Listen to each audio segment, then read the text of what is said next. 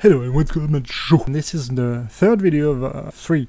The first was about modeling a simple sword and just to make a small basic mask and see how we can change the color of just the blade or the handle.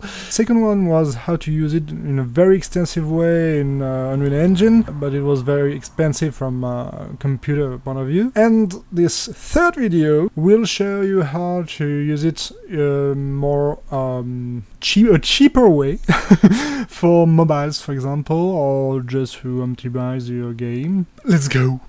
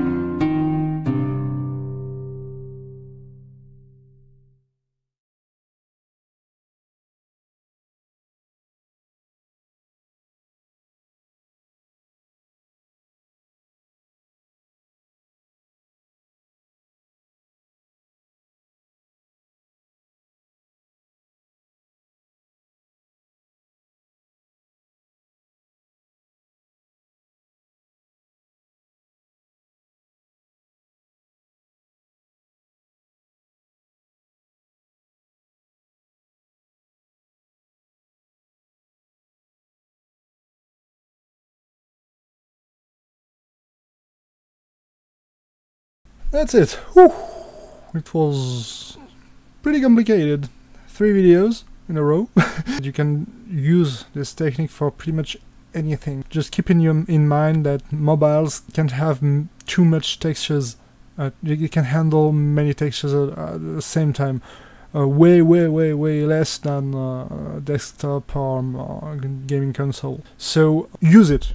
It's very useful, but try to not over use it if you want to make a mobile game. Of course, on desktop and consoles you can go can have really great fun.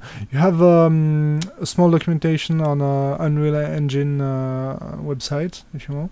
It's I think it's the access must be free. You may have to register, but I don't think so. So if you have any question, in the comments down below. You can use my website if you want. And if you wanna see my other videos or help in any way, take a look at the ending board. Don't know how it's called in English because my interface is in French. See you! À plus les gens!